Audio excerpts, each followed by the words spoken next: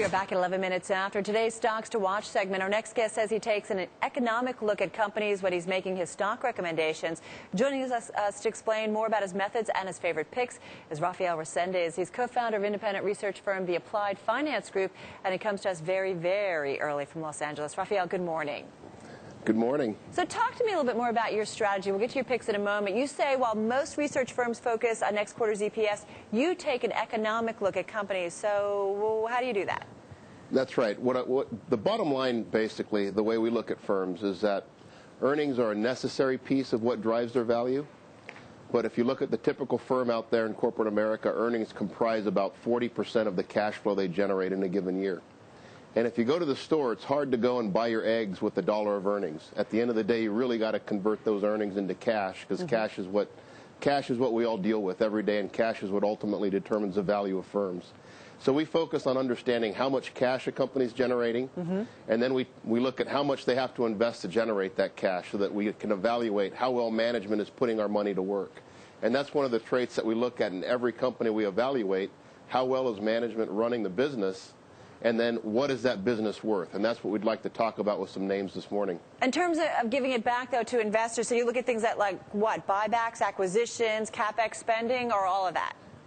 You know, that's an option that management has, certainly. When we look at cash that management puts to work, it's how much have they invested on the balance sheet? How much have they taken from you, the investor, and what kind of yields are they generating on that investment?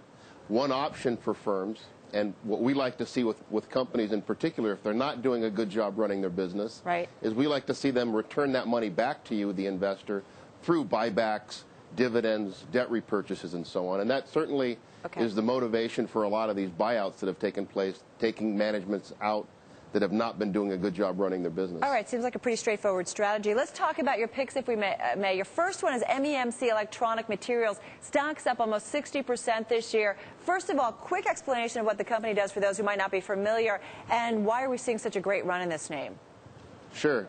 There's two unique things to this company that I think make it really interesting. One is they have tapped into what is becoming arguably the biggest trend of our time right now, this whole notion of alternative energy and global warming.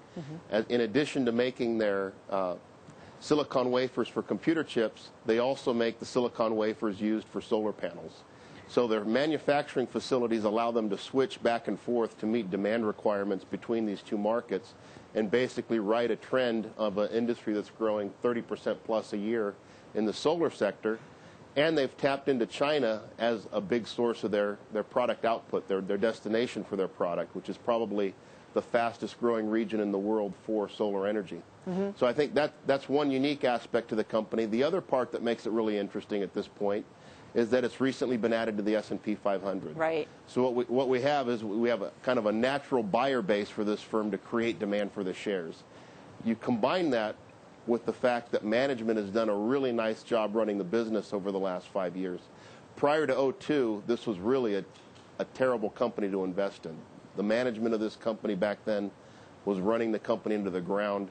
Starting in 2002, the company really turned around and started to rationalize its products and rationalize its ability to invest and create excess returns. And it's just been a stellar company since. Rafael, 20 seconds, though, I want to ask you, this company's really been thriving on, a very good tight supply-demand equation. Do you expect that to continue? We do. We expect its markets to be strong. One of the things that makes this company interesting is that it deals in the area of polysilicon. That's one of the key inputs to its products.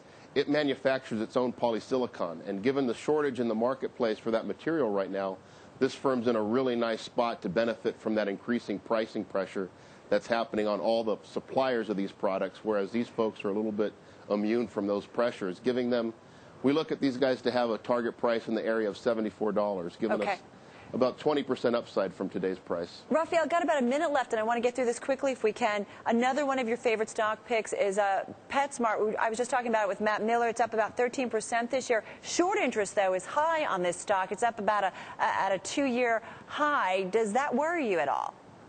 It doesn't really worry me. I think the fundamentals for this company are really positive. The steps that PetSmart's undertaking, and you folks touched on it earlier, is moving away from being a pure commodity supplier of pet goods to being a value-added service provider. And that's all good moves in your view? Absolutely. It increases margins, increases customer loyalty, increases the value of the brand to its customers. All right. At this point, we see about 25% upside on the stock. And you think, can it withstand a downturn in the economy? Is it kind of resilient against economic downturns? Just quickly.